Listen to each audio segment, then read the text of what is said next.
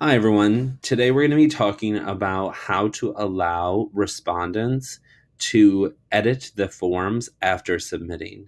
So, what you're going to do is you're going to come up to the top right hand corner and you're going to click on the gear, which is also known as the settings, and that's going to pop up this new screen for you. Now, at the bottom of the screen, you'll notice that there's this section that says Edit After Submit.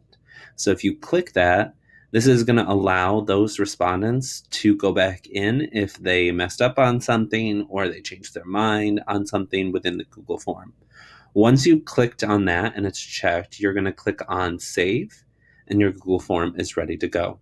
I hope you enjoyed this short tutorial on how to allow respondents to edit their Google form after submitting.